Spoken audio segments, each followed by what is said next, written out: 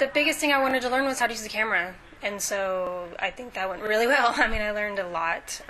It's still a few things that I still need to make sure that I review on a regular basis so that it doesn't just fly out of my head. It's intense, and you're just getting your hands in there, and you're just getting dirty, and you're just learning and doing. And so I think that's the best way for anyone to learn. For me especially, to get your hands on it, do it. If you don't understand it, you've got people around you. You can be like, "Hey, what was that?" So I think it's so hands-on that I think that anybody could learn and really take away and make films right after. I can go make a film tomorrow.